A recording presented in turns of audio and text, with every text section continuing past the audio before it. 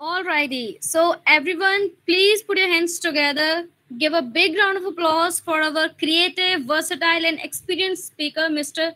Bardhan Mishra, sir. Welcome you, sir.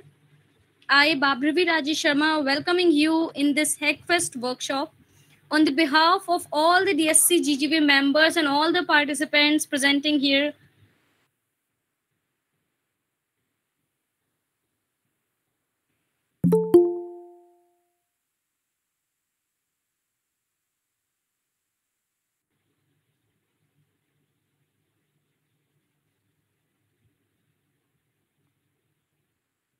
a heartful welcome, sir. Thank you so much for joining. Hello everyone, am I audible? Yes, sir, you're audible. Thank you so much. And before we start, I would like to give a quick and brief introduction of you, everyone. So here is our speaker, Mr. Bardhan Mishra, sir. He's here. He's a software developer with an experience in web development and analysis and content writing with expertise in web, machine learning, and cloud technologies. I'm telling you, he's a very enthusiastic person having a huge career history. I really appreciate it, sir. I was amazed after seeing your profile on LinkedIn. So, giving a brief on his interns and all. So, he's a product documentation intern in Red Hat, developer outreach intern in Deep Source Plus. Okay, let's not talk about his huge certificates and skills because it's going to take an hour. Welcome you, sir. Thank you so much for this introduction. I will straight up get with my slides because we are already late. So let me just share my tab. And if my voice is lagging at any particular point of time or if my slides are not visible, please let me know so that I can just fix up this stuff from my side. So can everyone just confirm if my slides are visible or if I'm clearly audible? You're clearly audible and your slide is also visible. Sure. So thank you everyone for joining. We will have this session really slow because we have a lot of things that we can possibly discuss. So if you're having any questions, any doubts, just put it on the chat and I will look onto it on an immediate basis. So good evening, everyone, and thanks for joining for this session on technical architecture for HACKFEST, which I came to know is a week-long series for technical development and learning about it. So in this session, we will be discussing a lot about technical architectures, how you can model the architecture for your upcoming projects with a focus on usability, reliability, and scaling. So if I start talking about things from a very rudimentary perspective, a technical architect is basically a project manager who oversees the enterprise infrastructure project. So you can just refer them to as an enterprise or a solution architect. And their primary job is to plan, design, and implement an architecture. It can be on AWS, it can be on Google Cloud, it can be on Azure, it can be on Hadoop or anything else. They plan the data flows and the movement and ensure that the project runs very smoothly. Now, these type of people have been computer programmers, developers, and they have some kind of technical knowledge, and they are much different from the product managers. So this is because they are not the ones dictating the features that we are looking to have in a project. They are the ones that are translating the basic ideas and design into pure code that would form a part of their offering. So in a changing technical environment, organizations face the need to transform their processes and systems to meet the business requirement. And this technical architecture allows the companies to meet their business requirement in a scaling mode. So this digital transformation demands a specific expertise, a set of practices that would simply allow you to scale your application according to the needs. So today, your application might have a few hundred users. After a month, your application might have a few hundreds and thousands of users. So how can you exactly scale up to that level? This is what we will be discussing in this session on technical architecture. So as a technical architect, we have to learn on how to think of architecting a project from a scratch. So let's say we have a set of features. We know who the users of the product are. And now we have to take a look onto every aspect of the product and we have to implement it. So in this session, we will discuss technical architecture as a whole rather than how to become a technical architect, because becoming a technical architect is simply beyond my own scope as of now. So with this session, you will get started with planning out your projects and starting work on them. So a practical exposure to things are a really good way to gain some experience. So we will be trying to have a look onto getting some practical experience rather than just jumping on the theoretical aspects of it. So I would like to extend my heartfelt gratitude to the team at DSC Guru Ghasidas University for inviting me for this session. And I'm elated to be delivering this talk right now. So let's start off with our interaction. So my name is Harsh, and I'm an intern at Red Hat with the OpenShift team. And I'm working as a developer outreach at DeepSource.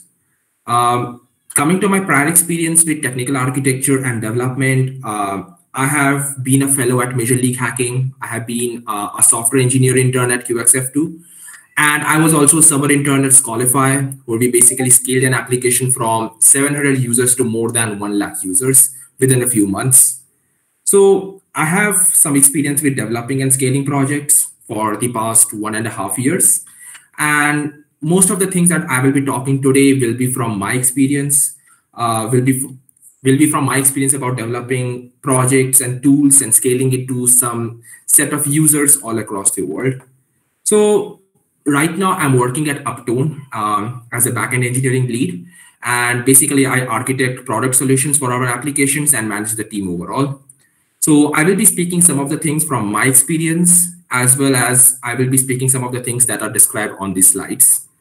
So since we are a small crowd, it would be great if everyone here can drop their introduction as well. It doesn't need to be super complex, just something that conveys who you are. Maybe your name and your year of study would suffice.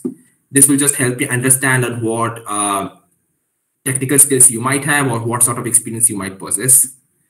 So you can just drop your name, your year of study, and everything else will be fine. Cool. There is a lot of enthusiasm here.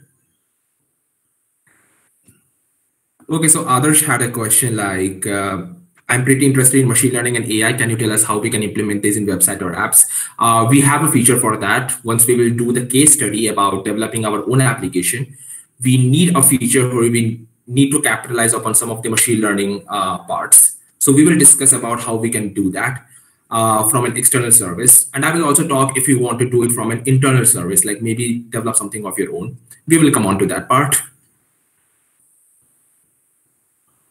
Cool. So we have a lot of people, and majority are from the first or the second year, I suppose. So that's quite good.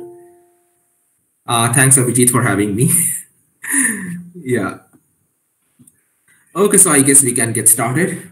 So thank you everyone for introducing. So let's get started up.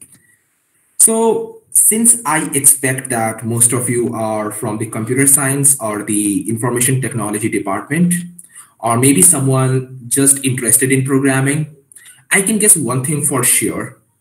You must have thought of building an application at some point of time. Can I just have a quick yes or a no? Yes, if you wanted to build an application of yours, or no, if you just want to go with a traditional job and like work on someone else's application. So yes, there are a lot of people who want to develop their own application. And nowadays, there is an app for everything. If you want to just speak out your mind, you can go to Twitter. If you want to give a professional update, you can go to LinkedIn. If you want to share your photos or status, you can go to WhatsApp or Instagram. So if you're like me, you have more than once thought of a great idea for an application. In my first year, since I am a student from North India, like I'm based in Darjeeling. I have a trouble speaking a lot of native languages. I cannot even speak Bengali properly. And I went to study at Chennai. And at Chennai, everyone is speaking either Tamil or English. So I had a pretty lot of problem in having conversation with the native people, like in the Tamil language. So I wanted to build a bus scheduling application because I was not able to speak in Tamil. I wanted to have a direct conversation with some of the conductors so that I can secure a seat in that bus.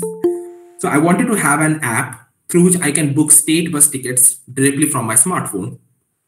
And I could not make that idea possible because I simply didn't have the expertise about that. I did not know how to make an app. I did not know even some of the basic programming languages that I should be using for making that application. The very first production ready app that I built was at the end of my first year of college as a PHP developer intern at a local sales and support company. So many of you might say that PHP is pretty outdated or it doesn't have any type of coercion, while some people might come up with weird jokes that PHP is far too difficult or even messed up to learn. And that brings us to an ultimate truth about building something. We always look for a unified technology to build our apps. So no matter if it's optimized to solve the problem or not that we have at hand, we are looking for just one technology. So let's say you want to build a social media app. So you will start asking if we can use mean stack for this, maybe MongoDB, Express, Angular, and Node, or shall we go with MERN stack like MongoDB, Express, React, and Node, or shall we go with something else like Django or Flask, or even PHP or Laravel? So there are a lot of options, but the one thing that we completely miss out is that how these options are optimized for the problem that we're trying to solve. So no matter if it is optimized to solve the problem or not, we are always looking for one unified technology stack. If we are looking to build a web app, we can only think of HTML, CSS, and JavaScript. If it is a front-end framework, like if it is a web application that is scaling too much, we can think of a front-end framework or library like Angular or React. Similarly, for Android, we have got Java, Kotlin, and nowadays we have some hybrid frameworks like Flutter or Xamarin or React Native. But the one thing that we need to realize is that we no longer delve into a monolithic architecture. And remember, monolithic, microservices, serverless, these are not something related to any programming languages. These are development models. And these development models are simply larger than any language or the framework that you're using. So let's go back into the history, maybe to 1980s or 1990s, where companies like Microsoft, like these companies used data centers with physical servers, and they used to run monolithic applications that was developed using traditional waterfall methodology. So if you're not familiar with software engineering as a subject, waterfall is a methodology where we define all the requirements at the first, and the teams start building upon those requirements. So waterfall methodology is not very flexible for any sort of change that we may encounter at some point of time. So a monolithic application can be just constructed as a single unit, means it is composed in all in one piece. And you can just describe it as a one-tier software application with which different components can be combined into one program in a single platform. So with monolithic application, you can easily test the application, you can debug them, and you can even deploy it very easily. But now it's extremely problematic to use new technology in a monolithic application because the whole application has to be rewritten. So if you develop a complete social media application using just PHP, let's say like Facebook, and now you want to add some new features to it, you might need to rewrite the whole application from the scratch.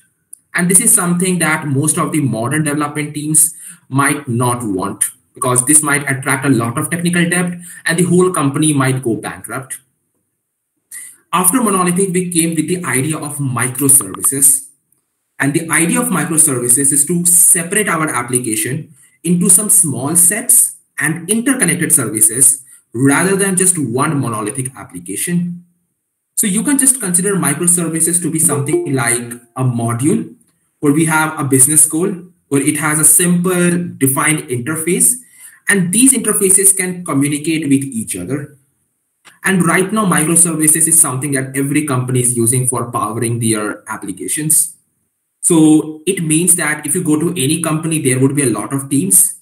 Every team would be building the selected services according to their programming language of choice or the framework of their choice, and they are working independently. If I take the example of Amazon, there are a lot of teams. Every team is using a different technology stack. Some is using Python, some is using Java, some is using JavaScript, and still they are working on a unified software in spite of using different languages or frameworks. So with microservices, you get to work on a loose coupling of services. That means you can simply use different technology stack, and you can just use one interface to have all of them communicate with each other. And since business requirements change every time on a weekly or even on a daily basis, you can make this happen by building, delivering, producing, and responding to that change very fast. So let me just show you on what a complex architecture would look like. So we have got this paper right here that I was reading today, and this is Borg, and it basically runs both the internal and the external Google Cloud. And it essentially can run any kind of production workload, spread those workloads over a cluster of computers, and juggle between scheduling, resource management, health checking, priorities, quota, and everything. Now, this is a monolithic architecture. And this system has a near 24/7 hours uptime. And this means that if it goes unavailable at any particular point of time, it is a disaster for Google. It also has 100 of features together at the coding level. So if you're making any change to it, it is very, very complex. And you have to hold so much state in your head in order to reason about safety about any little coding change. Because if you're introducing a small change, that might break a lesser known feature used by some other team around the world. So this is how problematic the monolithic architecture can be when you start working around them. So with something like a microservices architecture, you can make sure that you have some small, discrete, loosely coupled units, and you can just make use of them.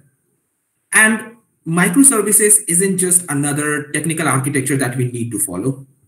Tons of companies and enterprises using different technology stack for different purposes. Some are still following a monolithic architecture, while some are pretty much following the microservices pattern. And while there are companies that are shifting to serverless, it simply means that they can just work on the development part, no need of configuring any servers and all. So some companies are also shifting to the serverless architecture. So as a software engineer or as an architect, you need to ensure that you don't fall into the trap of a single unified technology stack and inherit all the technical depth from it. So what are the basic aspects of an application that we need to think of and consider? Let us take the popular example of LinkedIn. So if I just go to linkedin.com, you open a web browser, you just hit Chrome or Firefox. I'm using Chrome right here.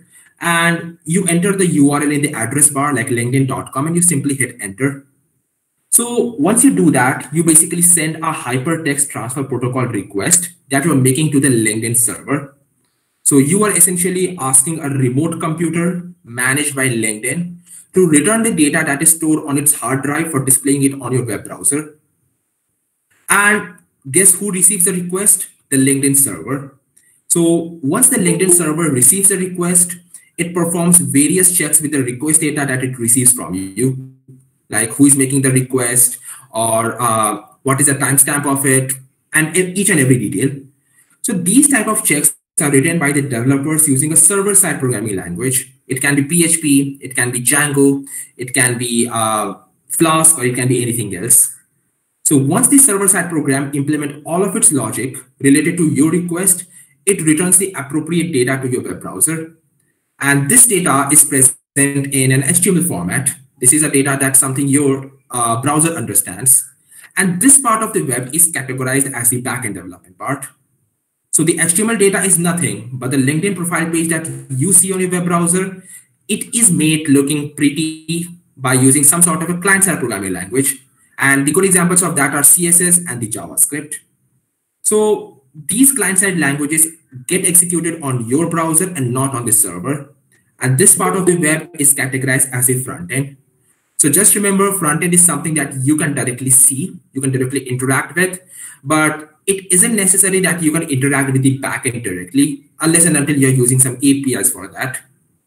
So as you notice, every single application follows a similar pattern for development.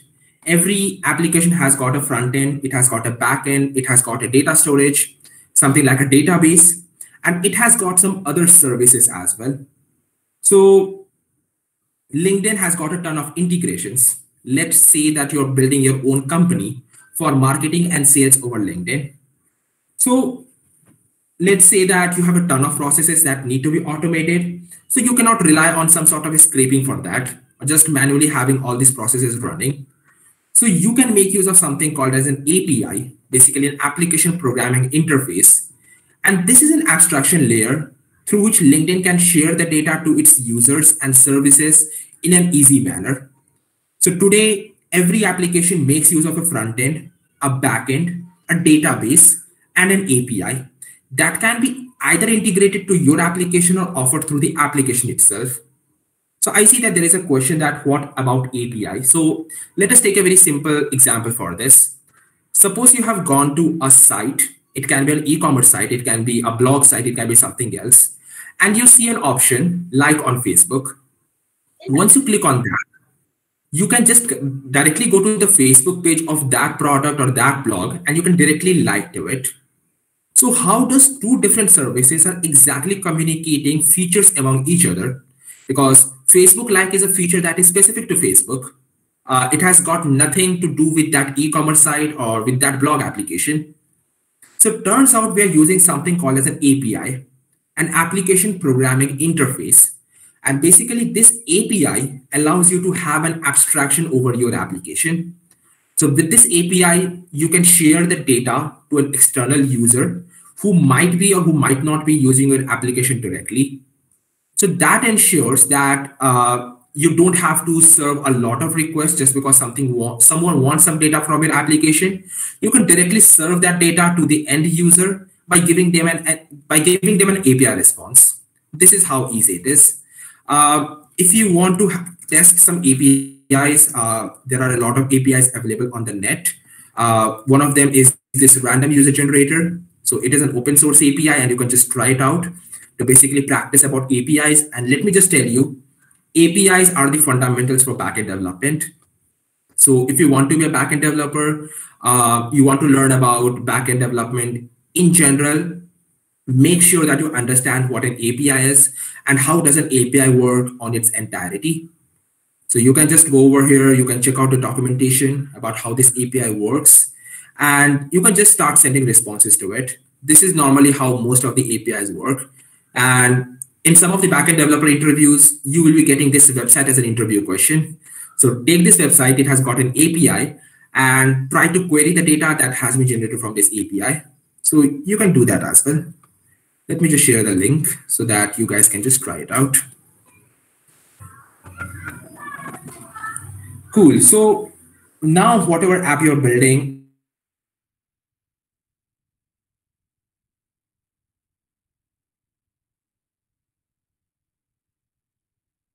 so once you have decided upon a web application, should it be a web application or should it be a mobile application or should it be something else? It's time to determine your tech stack. So let's see how we can actually do that. So let us take the example of a revolutionary app that we're looking to build today. And it is a photo sharing app. So now my product manager comes to me one fine day and says, hey, we have this user research and study, and we found out that the users have a photo sharing app where they can store all their photos and share that with the others. And as a solution architect, as a technical architect, I'm like, yes, sounds good, definitely good. We know that we have some users who are willing to use our app. We have some proper research done by our product and the marketing team.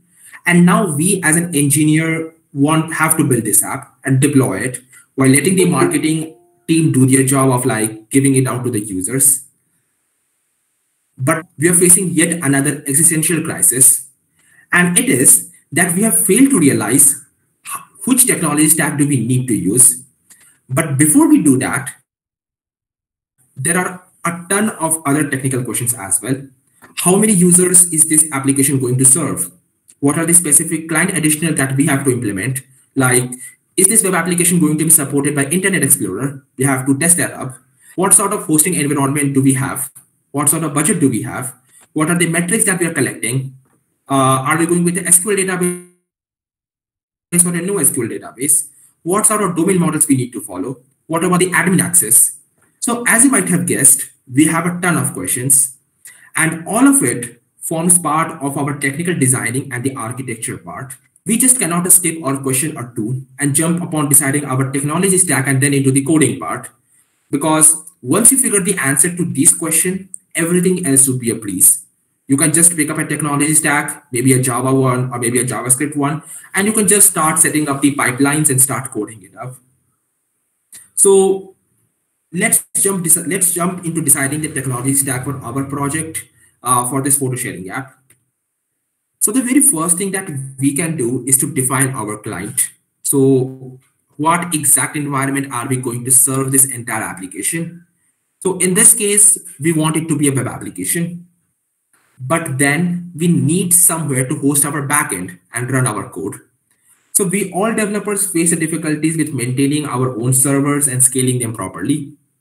If you have watched the film The Social Network, which is based upon the life of Mark Zuckerberg literally had to buy Linux servers and had to set up those servers in his own home to basically power up the scalability of the Facebook as an application. So today's world is much more discreet. You cannot buy your own servers without wasting a lot of money on that. You will just try to rely upon a cloud environment so that you can just deploy your application and you can simply make use of it. So since we have to maintain an application, we have to spend a lot of time and efforts if we are going to do it manually. So it's not just worth it. So imagine if you can just ship a function without any application setup, server management, extra billing, extra time, and effort for scaling. Wouldn't it be nicer? So now Google Cloud Function does that for you. You can just write a function and host it there. And then you can use it from anywhere by HTTPS calls or by events. So for that purpose, we use something that we call as Cloud Function. So Cloud Function is a tool that allows the developers to write a function in Python, Node, Golang, or whatever your preferred language is. And you can just serve it through the Hypertext Transfer Protocol, the basic protocol that every single application on the internet is using right now. And the better part is that it can also handle the scaling for us. So it's really good for beginners looking to develop web application. We don't have to worry about manually configuring a lot of server. If, for example, let's say today we had 100 users and tomorrow we have like 10,000 users, we don't have to spend a lot of time on configuring our server. The Cloud Function can do that for us in an automatic way. Another technology that we can use here is Firebase Firestore. We need something to store our user information like usernames, passwords, and all of that. And this is the reason why we can use the Firestore here. So Google Firestore is Google's singular NoSQL based database.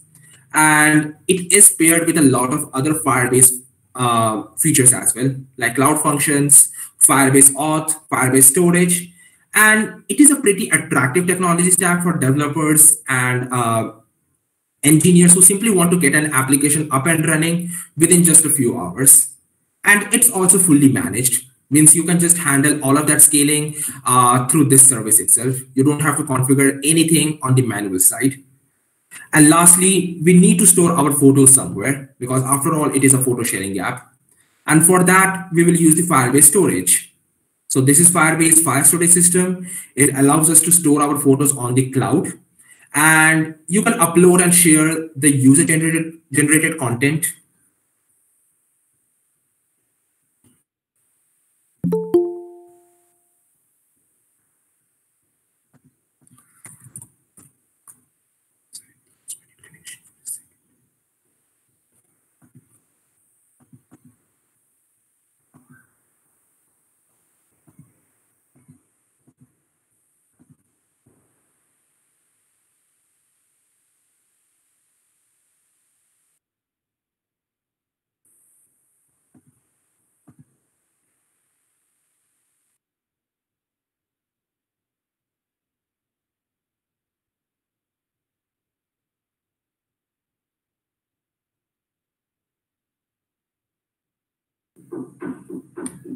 Can anyone just confirm if my screen is visible? I dropped off for a second.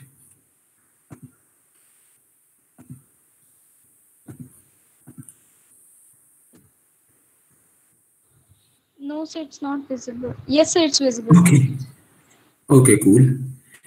Sorry, I dropped off for a second. Net issues on my side. Let me just check. Yeah. So we were discussing about storing the photos on our database. So we can use cloud storage for that. You can store your images, your videos, and you can also build rich media content into your application. Everything can be pretty much configured through these services. So the Firebase is very simple. It is very powerful, and it is very cost effective as well if you're looking at a small scale. And you can use software development kits for adding file uploads, downloads, security, and everything else.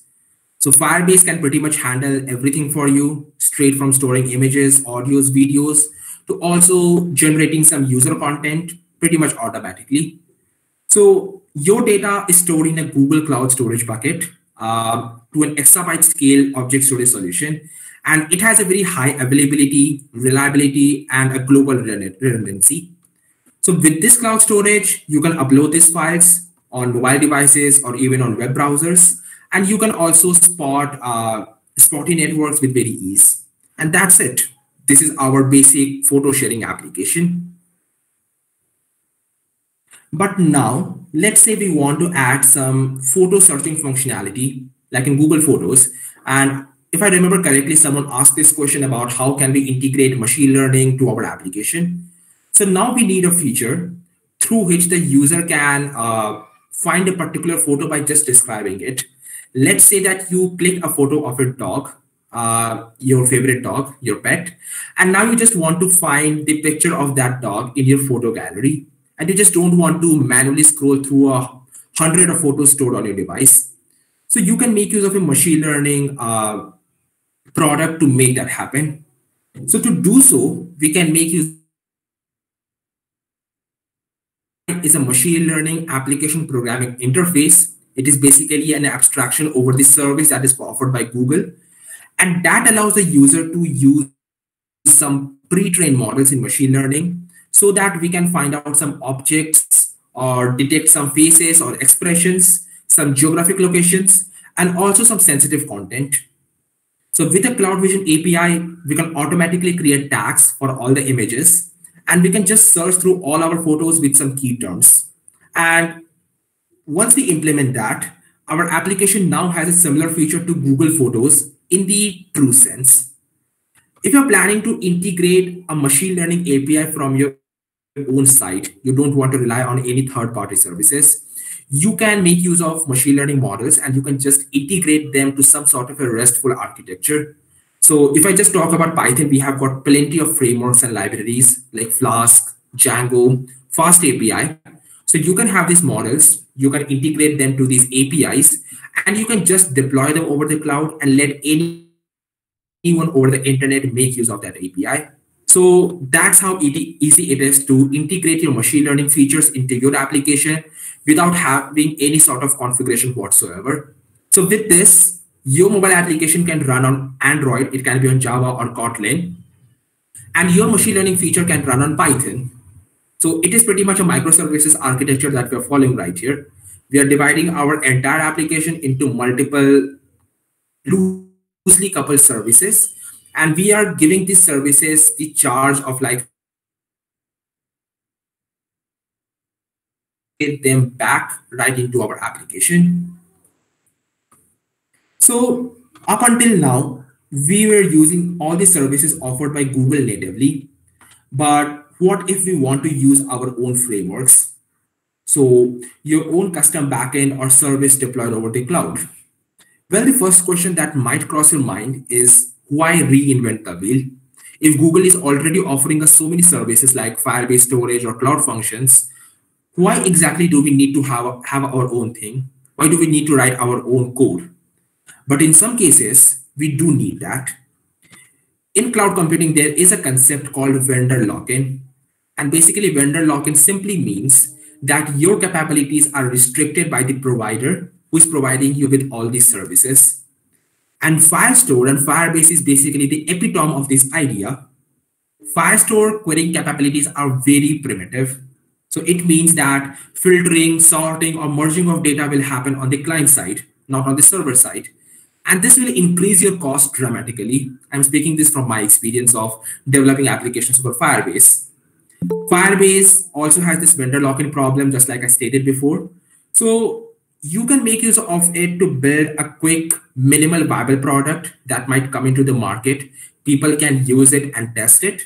But if your application starts scaling and you need a more control over your application, Firebase isn't going to provide you that. And it is going to be hell expensive to have a scalable application on Firebase, because there was this popular blog that Google sent a very large bill for someone who used Firebase for only 3 days. So if possible, I will share this over the chat. And it is a very nice one. So yeah, so here was the blog that basically Firebase sent him a $30,000 bill for just using the Firebase architecture for the development part within the first 48 hours itself. So since I am restricted by the Medium's reading list, maybe you can use that on your own side and you can just read this blog to see how restrictive Firebase can be when it comes to scaling and when it comes to the cost effectiveness.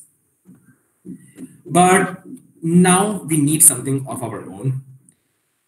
So for this purpose, you can use a popular web frameworks like Django or Express or Ruby on Rails or Spring.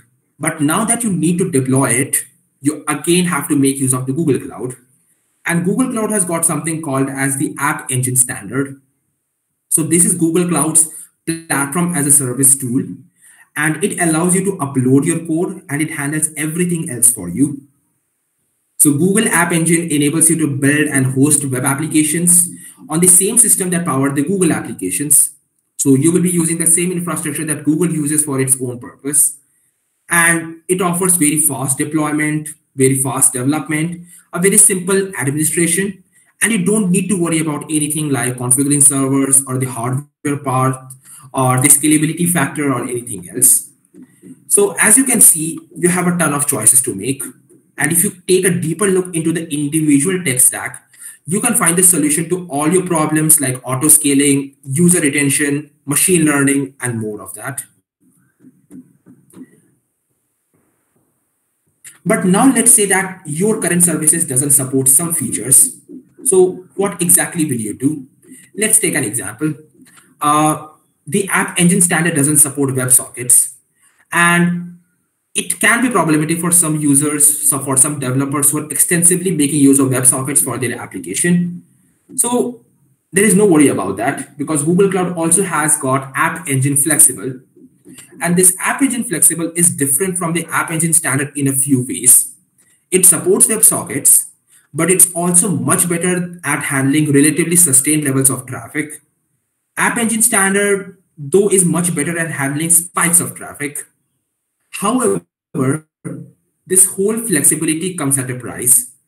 The flexible environment is slower to deploy. You can't scale as quickly as a standard environment.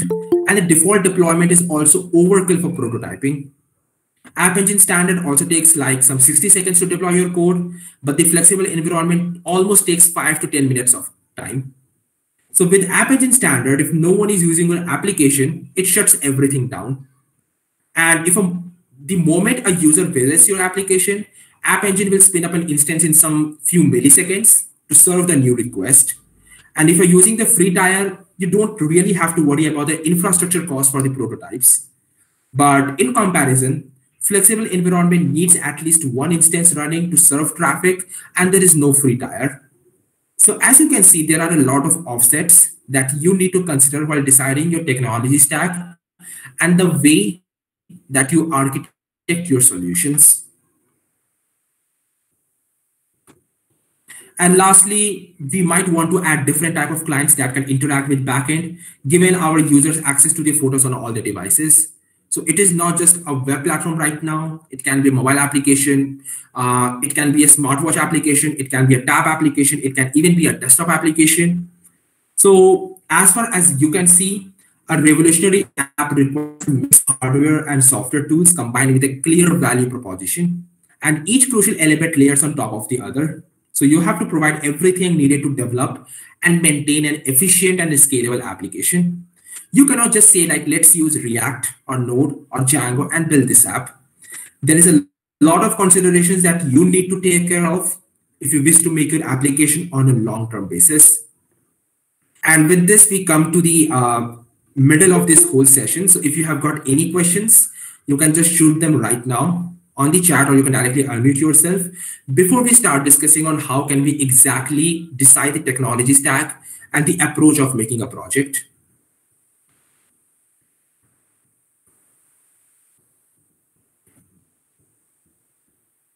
Yes, Atharva, I will basically take a look into your request, but it would be great if you can share your problem with everyone here so that we can find a common ground about it.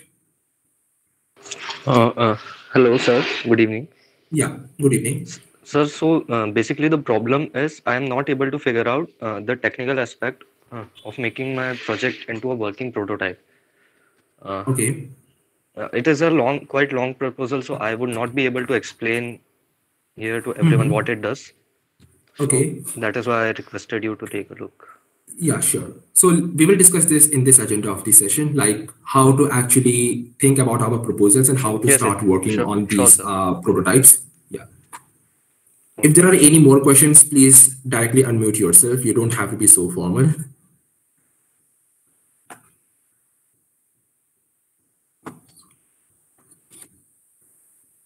If there are no questions, you can just drop a yes. That would ensure that everyone is on the same page here and everyone is pretty much able to understand on what has been discussed up till now.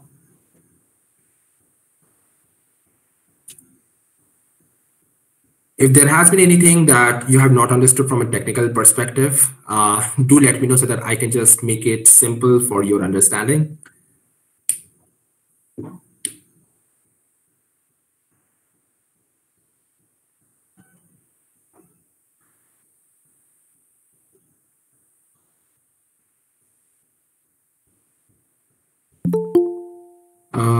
So we have like almost more than 50 people and like there are only 4 yes. So come on guys, if there are any questions, just feel free to shoot them right now.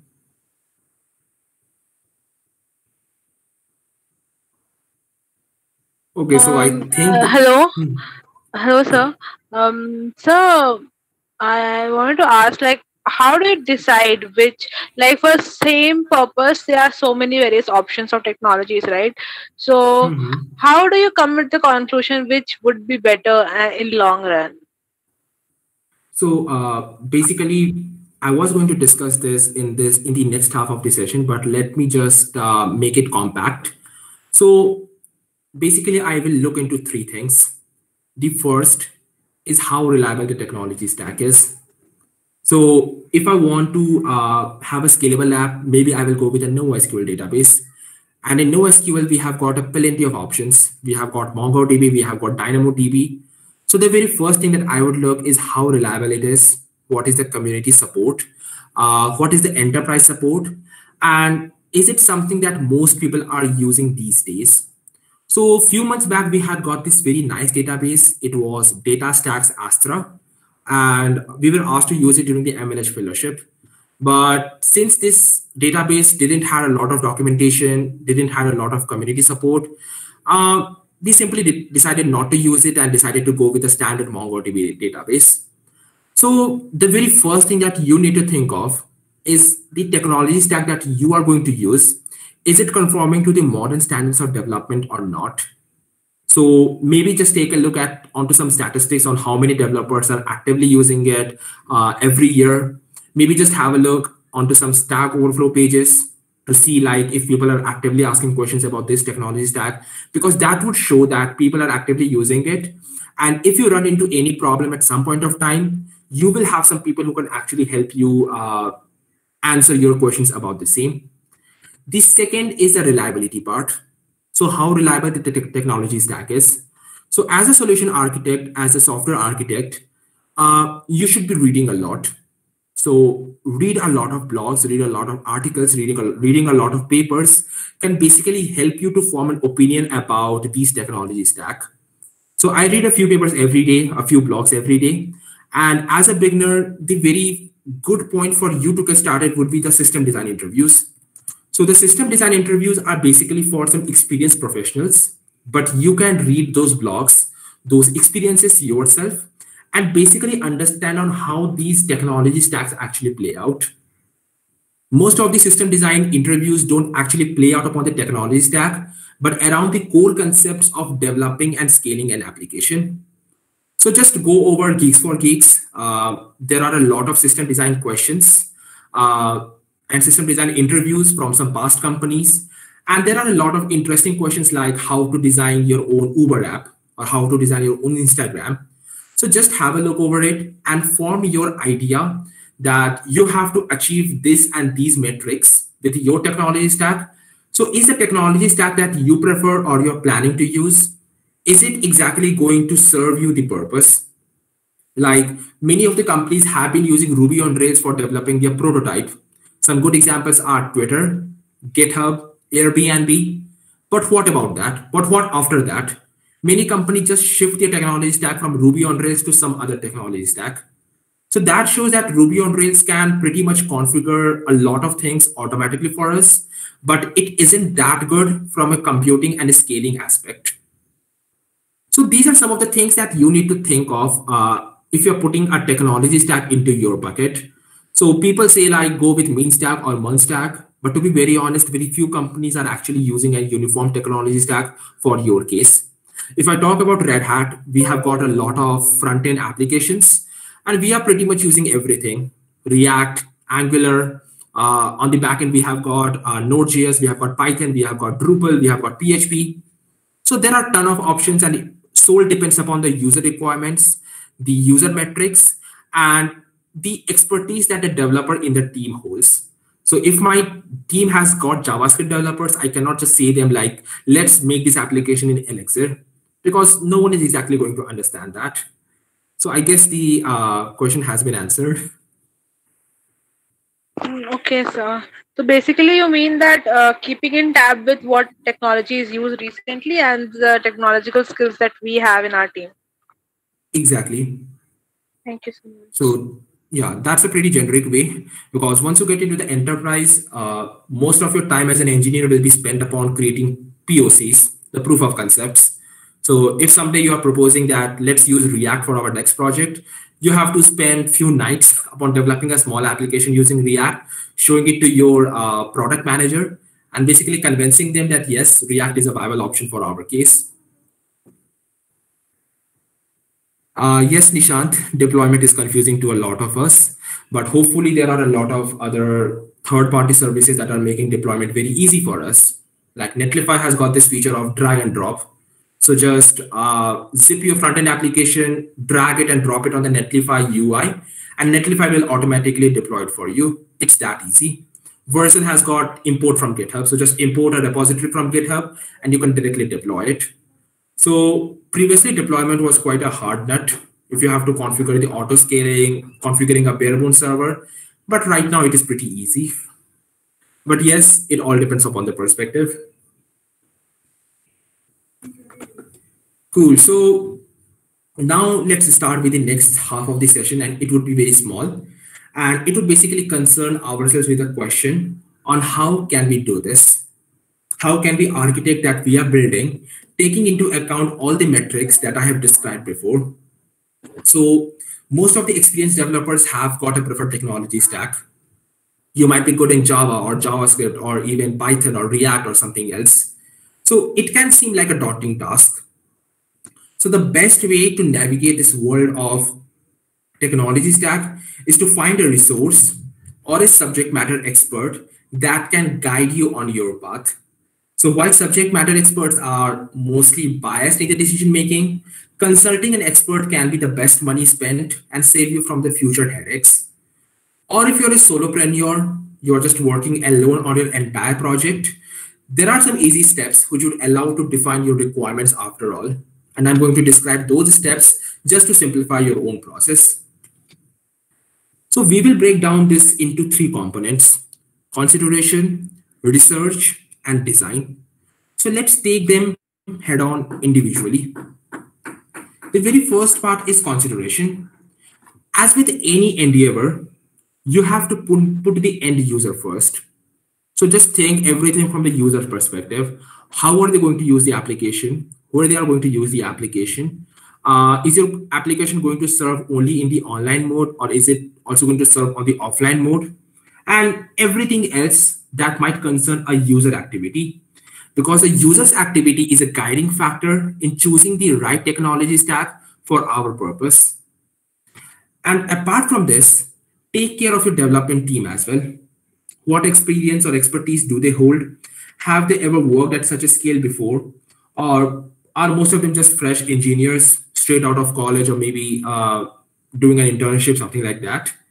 Because it's important to understand your resources and limitation when choosing a tech stack for your app development. An amazing technology stack will mean nothing without the proper developers to use it. Most frameworks, development models, databases are pretty much open source, which simply means that they are free to use and they are widely available. Most open source entities allow for unrestricted use and provide the developer with a large canvas to paint on. And most of the application costs come directly from servers and hosting obligations. These are some things that you can consider while choosing your technology stack. In most of the cases, we are not prefer to go with any closed license source, because we would need to pay for it if you want to use it. Mostly we have to go with the open source development frameworks. So you can take that into consideration. The second aspect that you can possibly think of is your budget and your timeline. Maybe you need to build your entire project within 2 or 3 months. So you cannot have a complete focus upon the scalability part. You just need to do something pretty quick and pretty dirty. So maybe you can use a framework that is extensively used for that. Just like the example that I stated for Ruby on Rails. Ruby on Rails was pretty much used by every company back in 2010s for developing their own MVP, like Airbnb, GitHub, Twitter, and all. So you can take this into consideration as well. The second part is about security, compliance, and how much load does this service have to provide. If you're just developing this from the perspective of a minimal viable product, you might not need to think of the entire scalability part. You can just keep everything in a single API and you can just serve it. It is as easy as that. The second part is research, and understanding the needs of your application is the key to choosing the right technology stack. Size, scope, the complexity of your application may change the direction of your technology stack. If I take the example of small projects like minimal viable product or one-page applications that can be perfect for well-defined, or that can be like well-defined. So you can basically use some open source technology stack like Python, which has got Django and Flask, or Node.js and even React. Adding complexity after that may affect your decision. So keep in mind that scaling your front of mind during the whole development process. You cannot just stick to one thing for the entire period of time. Medium projects like online e-commerce products or mid-market software applications require a bit more complex technology stack with multiple layers of programming languages and frameworks. So these are much like smaller projects, but you have to keep the scalability at the forefront of your decision-making process, because this is the key. And if you lose the key, the entire user base of your application will simply go off. Large projects, on the other hand, have complex maintenance. They are mostly like social media applications or enterprise-level applications, and they require a more scaled technology stack to maintain the application integrity and the performance. So these large-scale technology stacks usually employ multiple layers of programming languages and frameworks while being built to the platform under high-volume constraints. So you can do your own research. You can come up with your own list. At this link, bit.ly Google Cloud for Words, you will find a popular tool called Google Cloud Developer Cheat Sheet, which describes every Google Cloud tool in 4 words or less. And you can use this extension to basically find out all the Google developer tools that you are simply free to use. So if you're looking to develop your own startup or make your own product, so make sure to have a look onto this, because it is holistic and it will also help you to find the right technology stack for your project in a very easy manner without having to spend a lot of time in communicating with the SMEs or the experts, and then finding upon the right stuff for that. So here is the GitHub repo if you just want to have a look. And you can pretty much find the brochure PDF or the PNG or even the desktop wallpapers. And you can just start to have a look on it and find out the perfect service that you can use to integrate in your application. If you want to have authentication, you can use Firebase Auth. If you want to have a database, you can use a data store. If you want to have some analytics, you can use the crash analytics offered by Firebase. Everything is pretty much offered by default by Google itself. So maybe just capitalize on that. If you don't like Google, then there is some other alternatives like AWS or Azure. You can even take a look onto that. So it's all your choice at the end of the day. And the last step is to actually design the technology. So for this step, you just take out a piece of paper and a marker and just divide it like so. So in each part of the grid, you will just write about the tools that you will use and what purpose they are actually going to serve right here.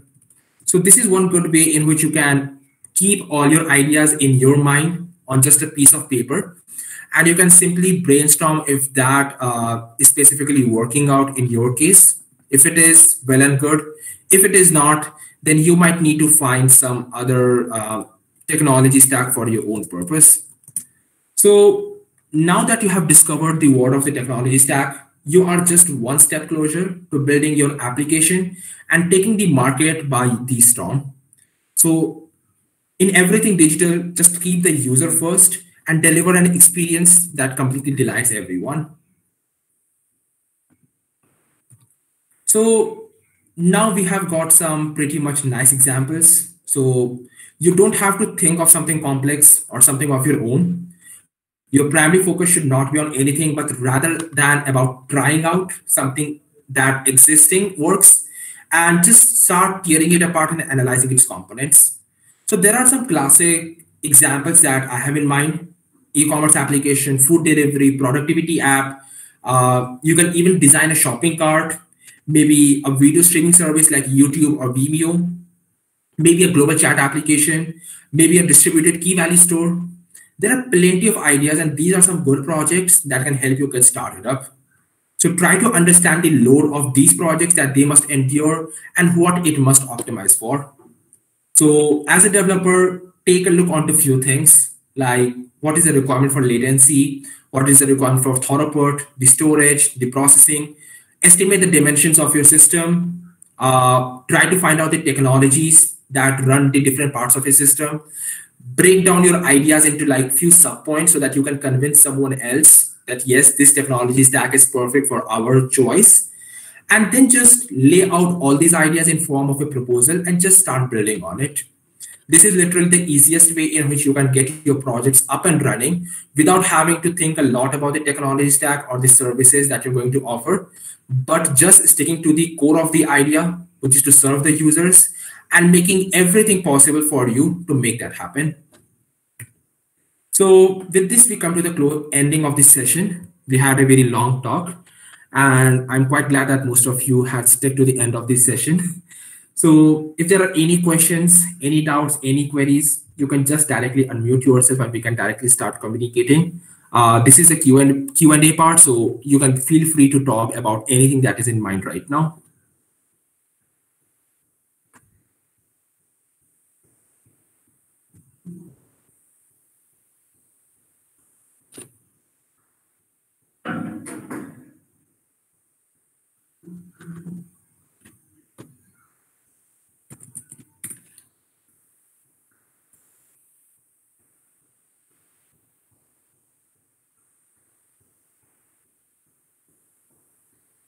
Come on, guys. I'm expecting some questions. Sir.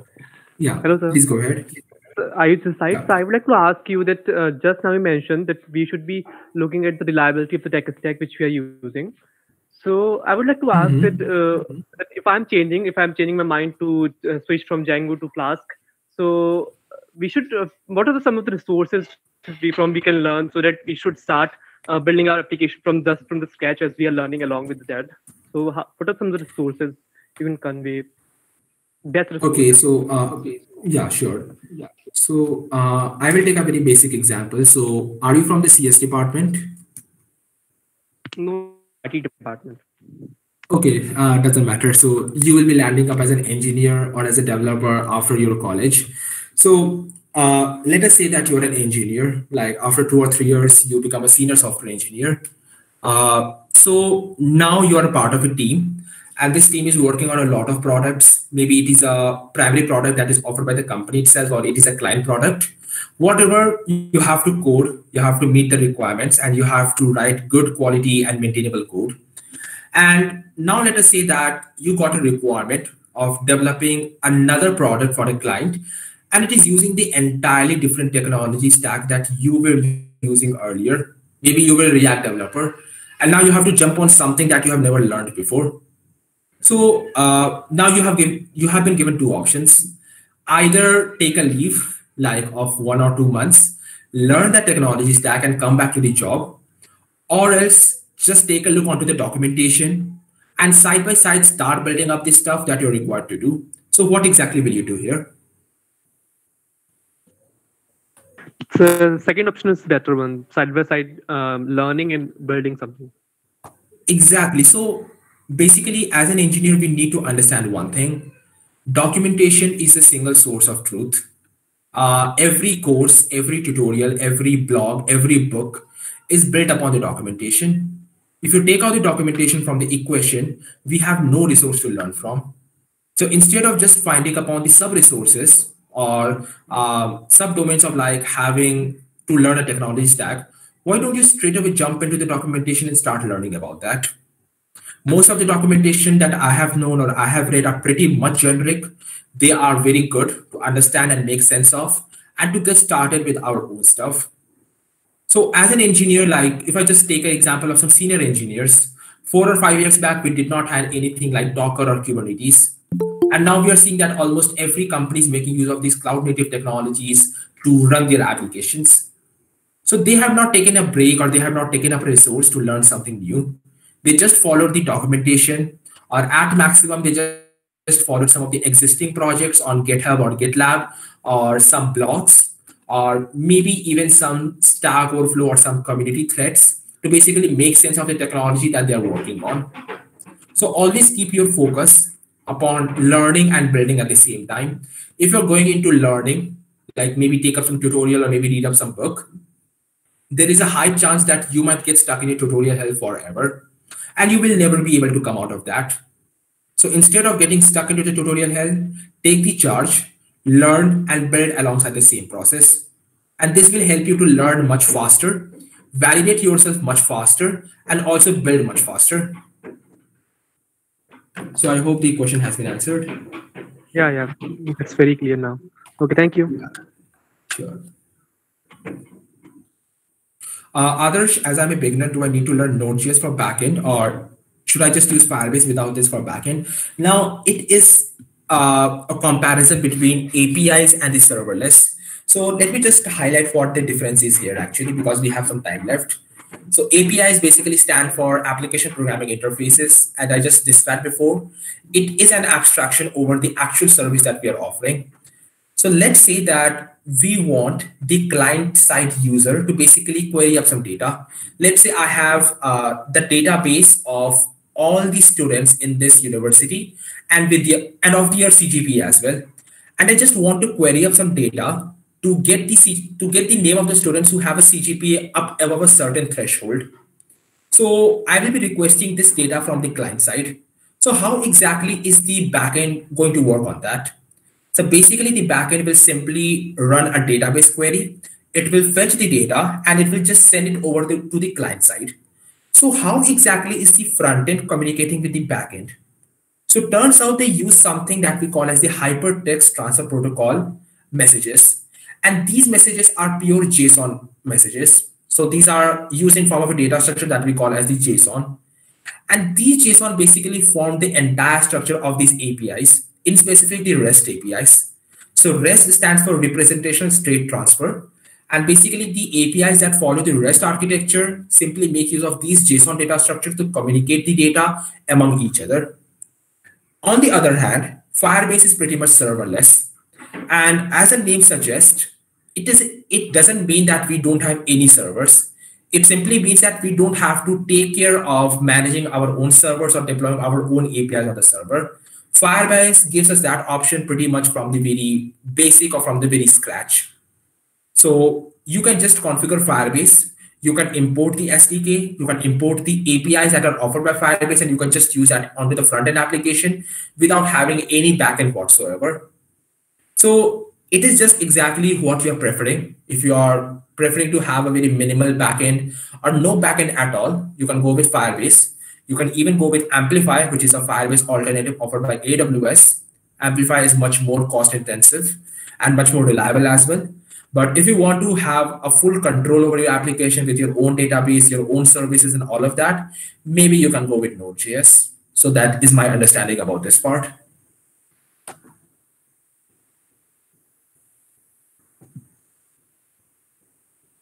So for people who are really interested, this is how a normal architecture would look for any software project.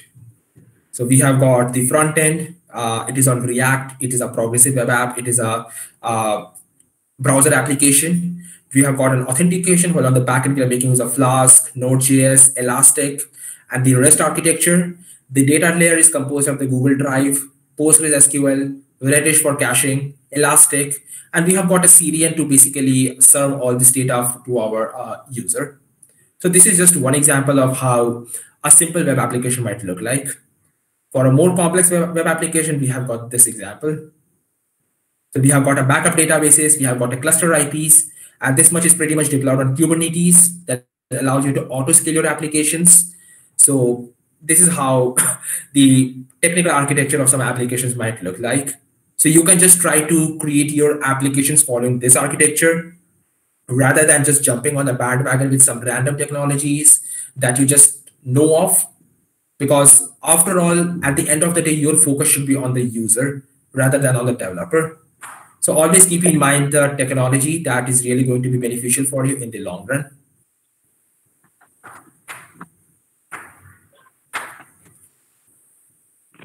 If there are any more questions, we still have like 10 minutes left. So you can just speak about that right now.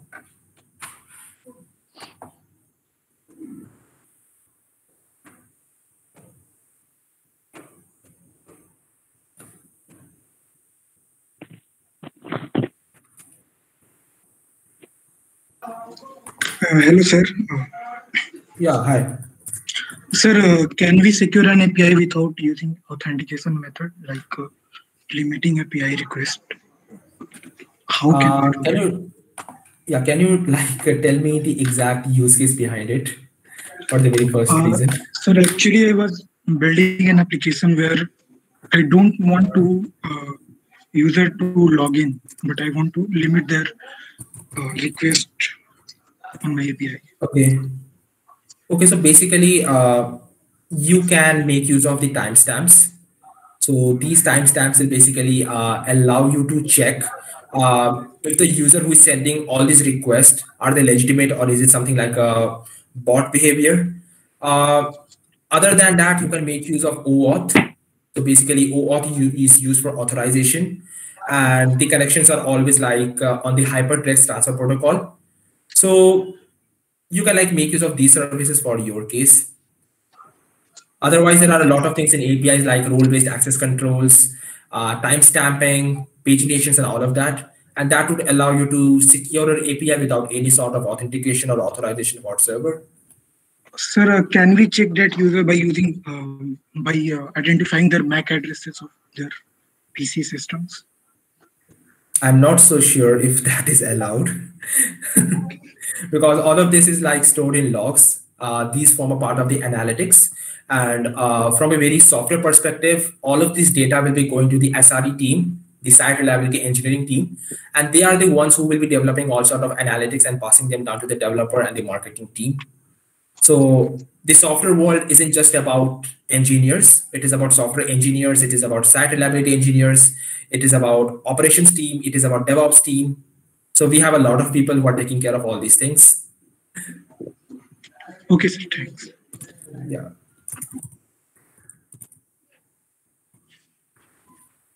Do we have any more questions?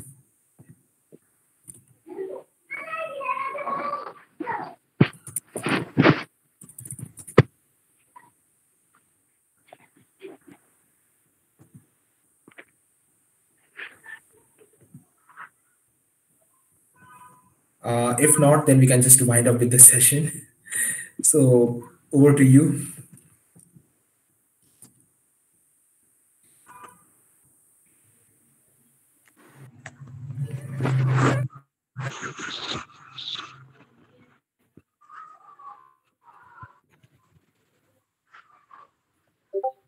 So I guess that was it, sir. No more questions are there. So Yeah. so Yes, thank I you guess we are pretty so much at much, the end. sir. Thank you so much, sir, for your time. We're so honored that you put us on priority, leaving behind your personal and professional stuffs. Thank you so much for your time and coming us and giving us this workshop. Such an amazing and beautiful conclusion. Thank you, everyone. Thank you, all the participants, for coming in the workshop. And yeah, thanks, everyone. Thank you, sir.